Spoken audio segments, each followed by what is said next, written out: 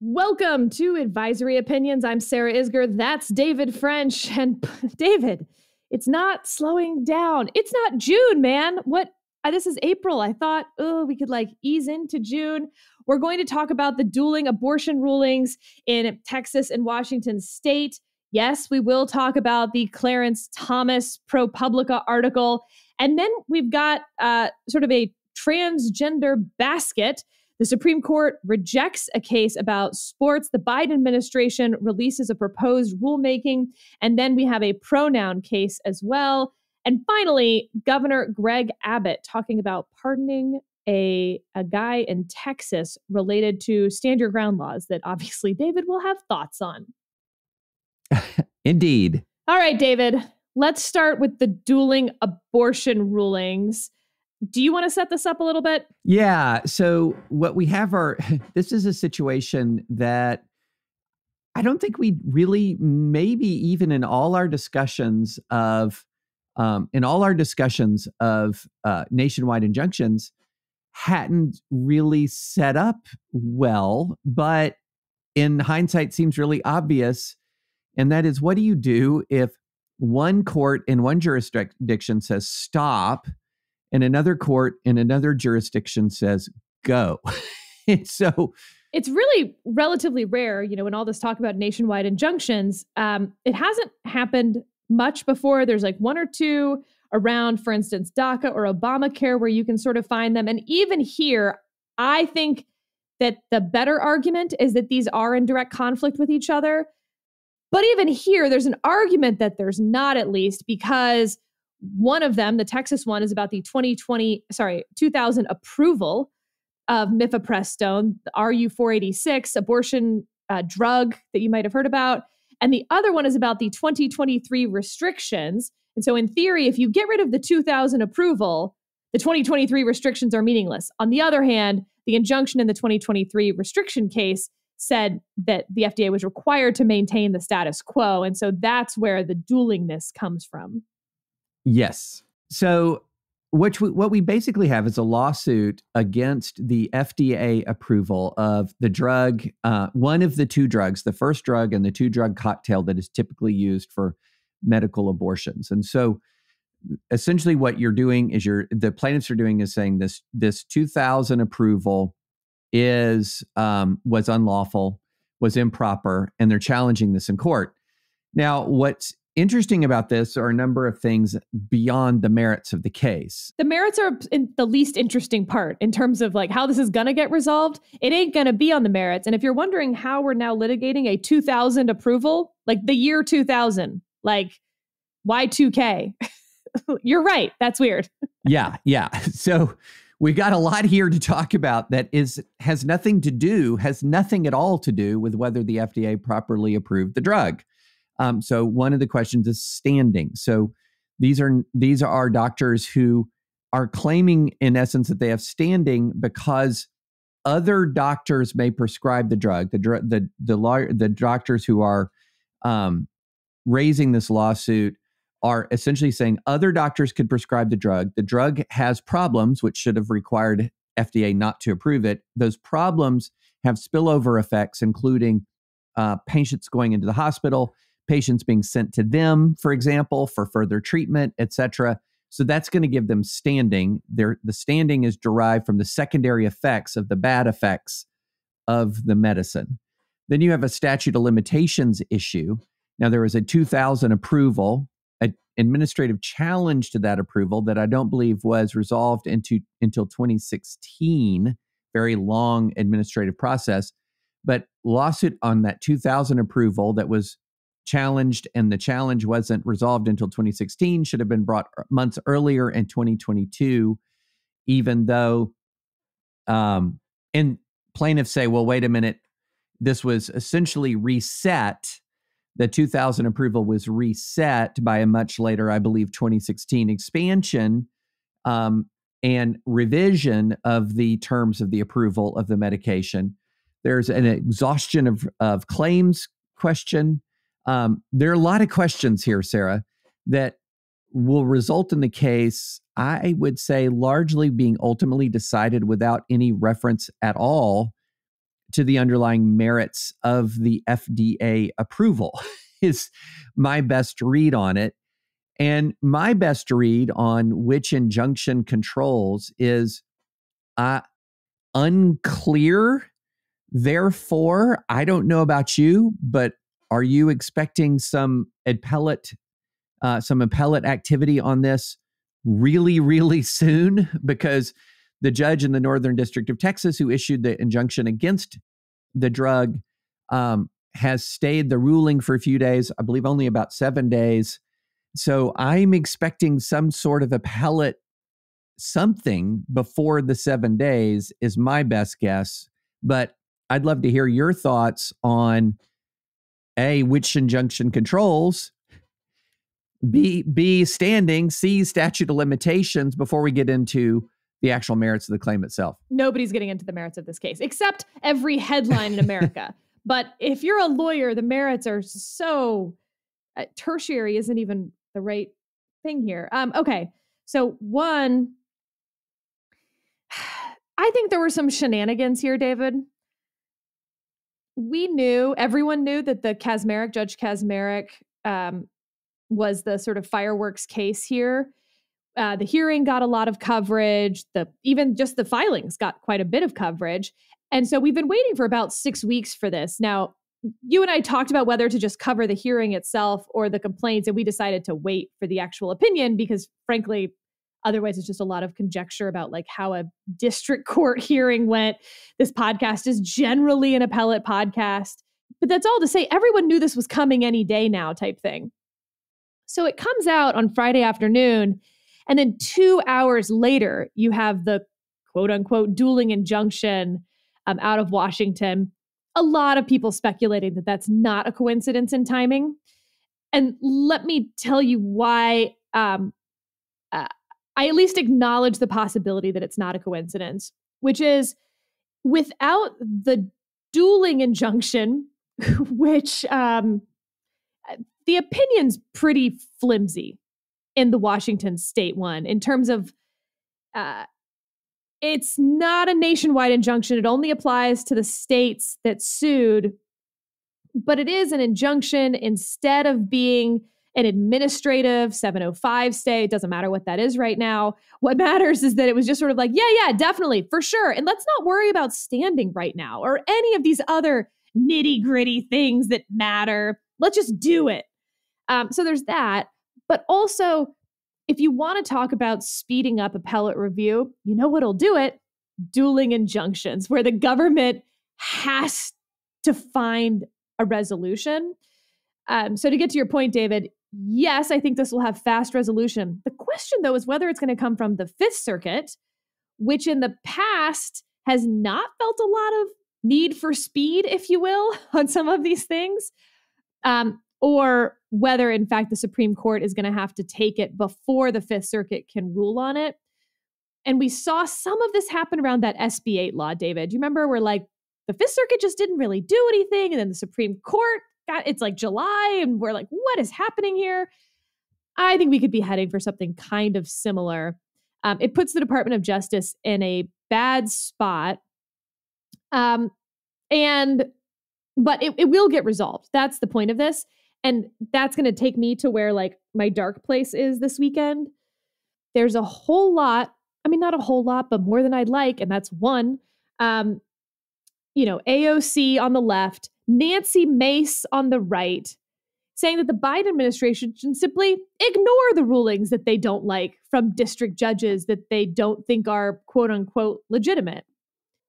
And I guess, David, I could do like a whole rant on why that's stupid and undermines the rule of law.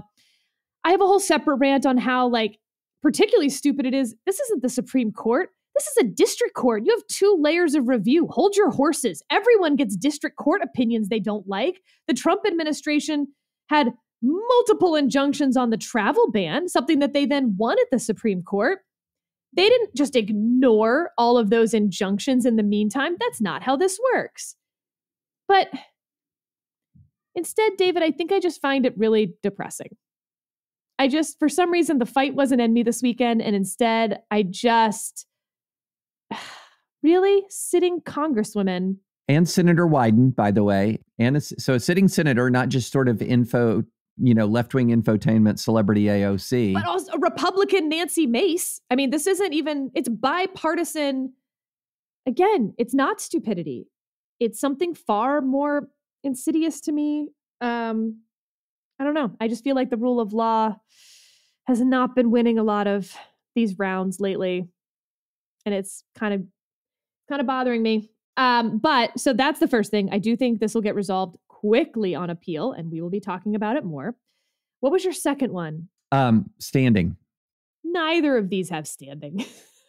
But this gets to another problem that, frankly, I lay more at the Supreme Court's feet than either of these district courts.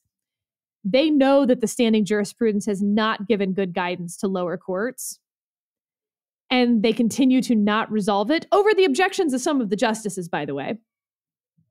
But here's the result, is that they're like, yeah, they're standing in the cases that I think there should be standing in. So there's that. I mean, in the Texas case, you have a pro-life doctors group suing. Now, I mean, again, I don't think they have standing, but we've seen doctors groups sue on the other side before, for instance. Right. And so this gets to the abortion distortion when it comes to standing idea, which has happened in the past. I wonder whether left-wing groups will see why that expanding standing was a double-edged sword, but maybe not. Maybe, I think there are people of good faith out there who just legitimately believe, let's just expand the standing requirements. We should have more lawsuits challenging government behavior, not fewer. I'm open to that argument. Frankly, conservatives in general have been for contracting standing. I think now they're more in favor of expanding standing. I'm not sure anyone's over time been principled on this in terms of one side or another, but I know individuals have been. Yeah. As the sides go, it's whichever side feels presently insecure about. Yes. And right now both do. So they're both like, yeah, more standing. The Washington case is brought on behalf of states, basically sitting on behalf of their citizens' interests. That also has been, as we've talked about, an area of a lot of interest to the Supreme Court. Do states, what is their special solicitude, quote unquote, to bring cases? We certainly know states can bring cases when it's dealing with their own sovereign power, but this isn't that. This is bringing a case on behalf of their citizens. What?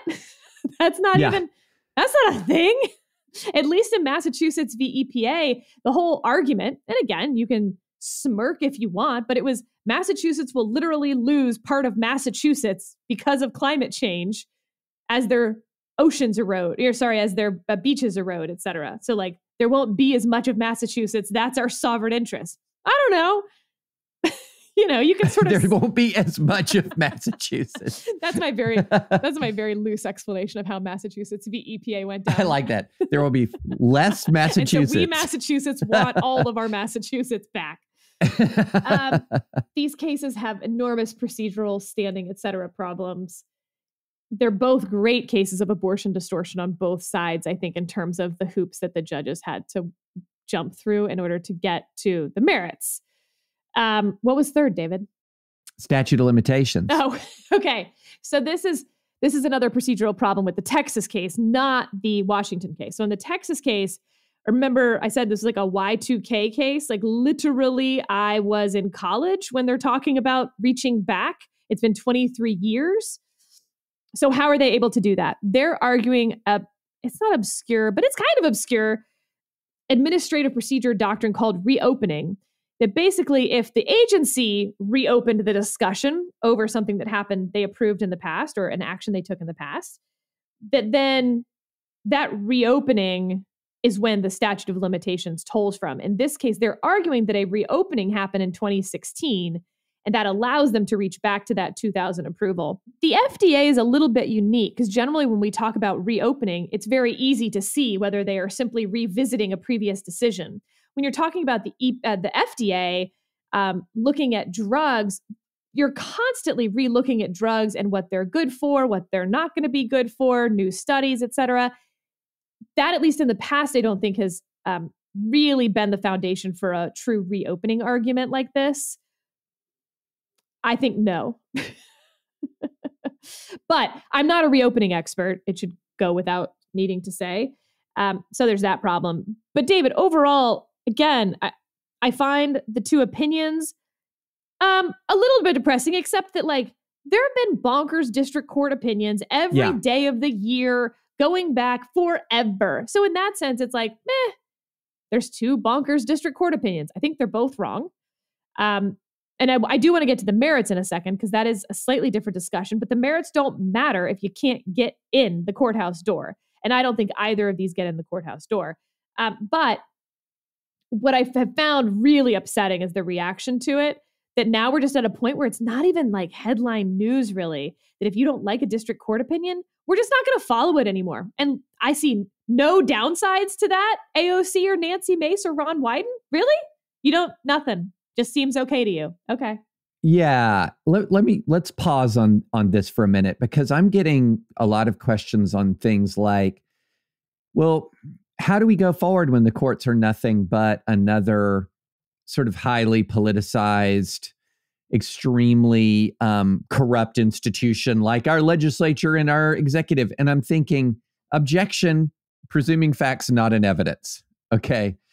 I want to stick up for the court system here for a moment.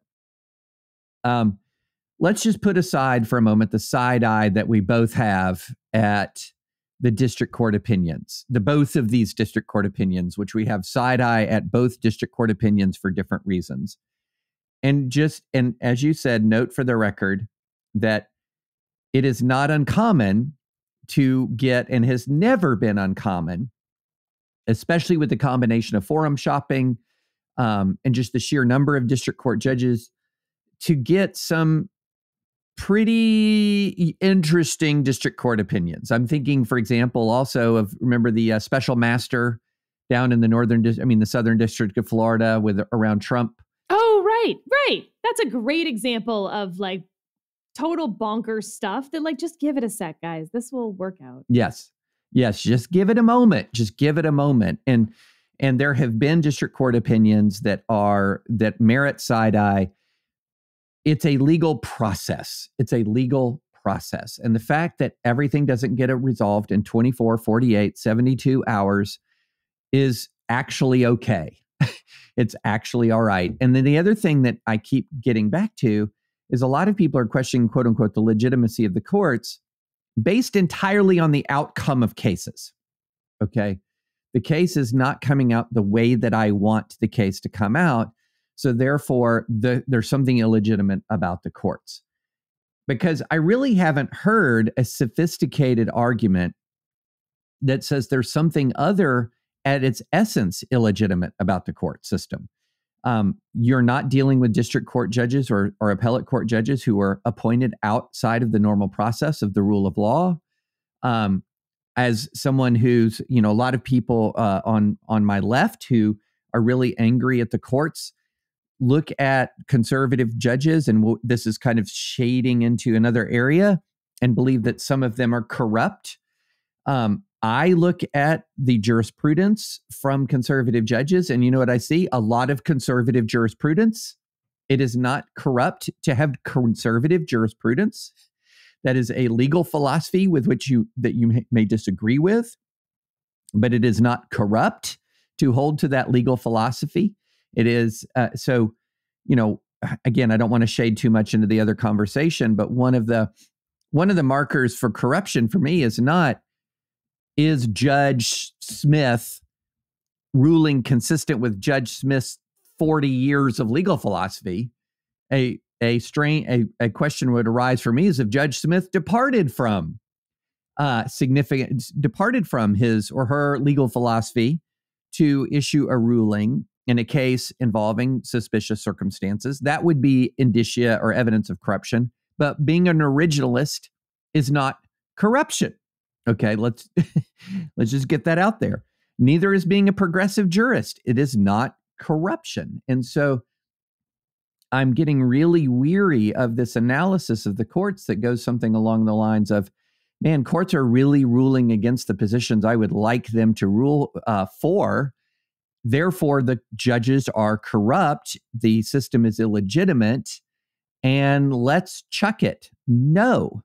And the interesting thing is, every one of these layers of courts and really every one of the jurists that people are angry about, et cetera, it's hard for me to think of an exception where these courts and or these jurists ruled in such a way as to save the American election in 2020. So that was valid, right? And that went against quote unquote partisan interests, right? And we just skate over that as if there's, that's an irrelevant factor in the consideration of whether or not the courts are corrupt, when the fact of the matter is the courts held on a bipartisan basis, and by bipartisan, I mean by who nominated them, one of the severest stress tests on our system that we've experienced in my lifetime. And they just held, and they went from a bulwark of democracy in November 2020 through January 2021, and now they're illegitimate. No. That's why I don't like it. That's why it feels so bad to me, is because it's not, it's so cheap, it's so transparent, and yet it's so effective. And it's what other people believe. They're not just by themselves out there on some island saying this. Right, exactly. And then the more people, and I'd like to say this is just a Twitter phenomenon, but as we've learned, these Twitter phenomena, they leak out all over the real world. And there it is leaking out all over the real world. And let's just press the pause button on the crisis and the rule of law until the process works itself out. I do want to give one pushback, though, David. I don't think that this happens in a era of the judicial filibuster. Let me explain. Agree, but explain. And remember that Harry Reid got rid of the judicial filibuster for lower court nominees, and then Mitch McConnell got rid of the filibuster for Supreme Court nominees. For my purposes, it doesn't actually matter which party did it, but the Supreme Court one's not going to be as relevant right now because it's far more recent. That happened with the Gorsuch nomination. And so we haven't, I think, seen the full effects of getting rid of the filibuster for the Supreme Court on Supreme Court nominees. I think Gorsuch, Kavanaugh, and Barrett would have been the nominees for any Republican in any era. So leave that aside for a second. I think getting rid of the judicial filibuster for the Supreme Court nominees has affected the lower court nominees, but certainly getting rid of the judicial filibuster for the lower court nominees, we've had a longer runway to see the effects. I would argue that it is affecting how people who want to be judges act and how judges act. And then how people treat those judges when they act in a way that they don't like.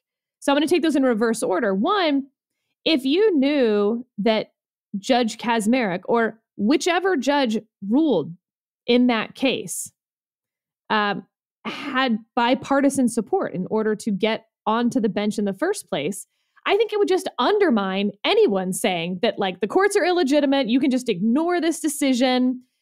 Because the Senate was such a deliberative body on these things, and you had to have so much bipartisan support to move anything, it just sort of took the wind out of those sails because there were so many deals and scrutiny being applied to these judges. So back up a second then. How do I think it's changing the way the judges behave? Well, I think that the Kaczmarek opinion itself has some things in it that wouldn't be in there if the judicial filibuster were still in place. For instance, there's a footnote about why he's not going to use the term fetus and only use the term unborn person. There's another footnote about Planned Parenthood's history related to eugenics and the Rockefellers. Those are footnotes. Then in the opinion itself, there's a sentence about how perhaps the 14th Amendment's guarantee of life applies to unborn persons, and therefore abortion itself is unconstitutional. That has nothing to do with the case here. It's just in there as like an aside, like thoughts from the desk of Judge Kaczmarek, frankly. And that's why it's one sentence. I think that is a result of the new incentives on judges without this judicial filibuster, because If you want to get a promotion to the circuit, or you just want to have a reputation within, judging, etc., you no longer need or want to have that bipartisan support. It used to be the case, David, that you always used to say, you nominate the most conservative person you can get confirmed. But if you're only dealing with your own side, that moves the line way over to the flanks of both. And frankly, those people, and now I'm going to move to number one, the who wants to be a judge in the first place, but it applies to those who want promotions as well. Your concern is no longer with angering or alienating the middle or the other side. Your concern is getting outflanked. And so we're seeing that time and time again. And I think both of these cases are really good examples of that, because they both go out of their way to provide fan service to the people who agree with the outcome in a way that opinions didn't. It was very rare to see an opinion written that way. I'll put it that way. And it's becoming way less rare. Yeah. No, we've talked about this before, and I think it's a really, really important point to underline. And, it's interesting. In the filibuster era, I was aware back in my practice of law days, when you were working in a legal community, you could see and you would know the lawyers who had expectations or desires to be a judge. And they had a different path that they took than many lawyers who had no expectation or desire to be a judge. And, one of the things, and there were some positive and negative aspects of it. One of the positive aspects is many of these people went out of their way to be sort of seen as the, what would be a good way of putting it? Very serious and sober-minded. In other words, they were not going to go into court and pitch hysterical fits. For example, they had a demeanor that was designed to give people assurance that they were serious and sober-minded individuals. It's the John Roberts model, which you can complain about, but the John Roberts model is do as little as possible, judicial restraint, lawyerly restraint, only deal with the issue directly in front of you. Why would you reach superfluous additional things that could only pin you down later? Yep. And they were scholarly, but in a non-confrontational way. So their scholarship might be, I've just published a law review on the 1907 Constitutional Convention amendment process in the state of Nebraska, something I just completely made up, but maybe an interesting point of administrative law or an interesting point of past state constitutional law or whatever that demonstrated their intellectual seriousness without taking a position on a hot button issue of the day. And so you can begin to see the picture that I'm painting. There was a judicial career track that was sober, that was serious, that was intentionally non-controversial. And this has had several effects to it, as far as who got nominated, who got approved, how law was practiced. And now that's changed. Now, what's interesting to me, Sarah, is ever since the judicial filibuster was killed, we have not had, and correct me if I'm wrong here, we have not had a situation where the president did not, the president's party did not control the Senate. Not yet. Not yet. That's going to change the dynamic pretty considerably, because back in the era of the filibuster, there was a pressure to confirm qualified judges that existed. And there were a few circumstances where the filibuster was absolutely wielded unjustly. There's just, in my mind, little question of that. But as a general matter, the Senate knew that the judiciary had to be staffed. There had to be people there. And so there was this, again, the system, I think there's a defensible argument that parts of the system were breaking down, but I think Harry Reid pulled the trigger way fast on this. And we've been living with the consequences ever since. But it has really changed the way in which people who are considering a judicial career or think they might be have a judicial career might be possible for them. It's really changed the way you do this, because if you go the old route no one's going to nominate you anymore because you're iffy. You haven't clearly staked out your claim, and it's just completely reversed a lot of the incentives. Yeah, last note on this, by the way, is that, and we've talked about this before too, you pick fights with your enemies.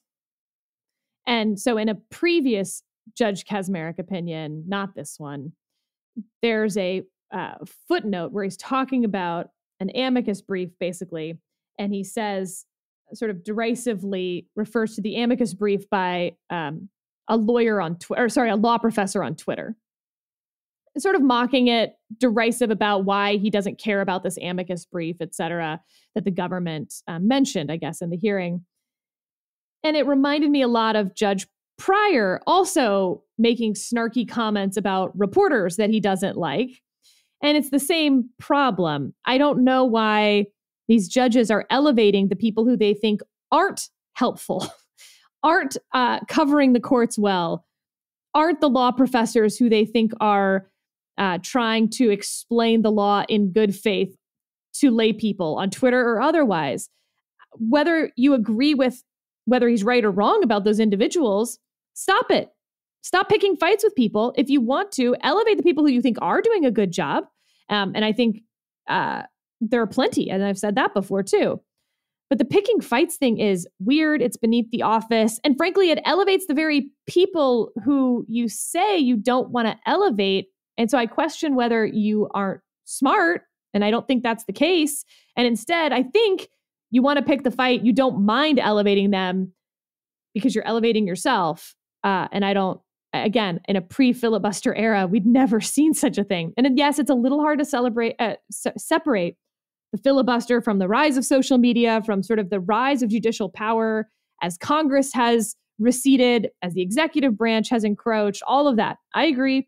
They're all intertangled in ways that I can't just say it's the filibuster alone, but it, I think, has certainly been an unintended consequence of getting rid of the filibuster. But as you said, David, and I think it's worth a little bit of underlining, there's a reason that the filibuster went away. Maybe it went away too soon, but frankly, both sides weren't acting in good faith by that point, and we're holding up nominees, and the left was holding up, especially, and just percentage-wise, the non-white, non-male nominees from Republicans, George W. Bush in this case, Miguel Estrada, Priscilla Owen, Janice Rogers Brown, the people who they thought would make for compelling Supreme Court nominees from Republicans, they wanted to make sure they never got on the circuit courts. It was disgusting. You were more likely to get on with bipartisan support as long as you were a white man. Yuck. And Democrats just we're fine with that. And then in the reverse, by the time Obama comes to office, Republicans were just blocking everyone. And they were. And they were doing it in a tit for tat. And they pointed back to Miguel Estrada.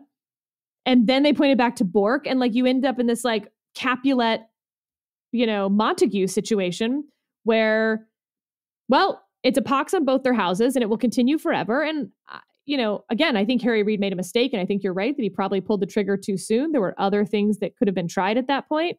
But nevertheless, it's not like it came out of nowhere. It's true. It's true. And then the Democrats signaled they amassed 44 votes to filibuster Gorsuch, which is a really interesting tactical move because there's just no argument that Gorsuch isn't someone qualified for the Supreme Court of the United States. I mean, this is a guy who's about as solid a nominee as you're going to bring forth, and traditionally would have received an up or down vote without a filibuster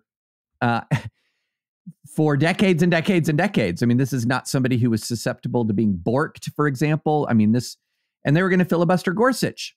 But, look, Sarah, we all know that once Harry Reid pulled the trigger on ending the filibuster for judicial nominees, what that meant was the trigger was going to be pulled by one party or the other on the very next filibuster of a Supreme Court nominee. That was inevitable at that point. And we're absolutely living with the consequences. But I will still say, so far, the court system has held up pretty darn well. That, if you're looking at, now again, you and I can point to circumstances where I think an opinion wouldn't have been issued, or maybe wouldn't have been written the way it was written. There's a case that we talked about during the pandemic, remember, where a judge sort of wore out I believe it was the city of Louisville for its pandemic era church regulations, and did so in a court opinion that was far more of a polemic than it was a court opinion traditionally. So you can point to examples like that. But as a general matter, the system has held pretty darn well overall, which is why I strongly object to the illegitimacy argument about the court system. But with the caveat that we've not yet lived through a generation-long shift with the filibuster, and we'll see what that leads to. Well, speaking of the court's legitimacy, let's put a pin in the dueling abortion rulings, because again, I know we're going to be talking about it for the next several episodes as we get appellate review on this.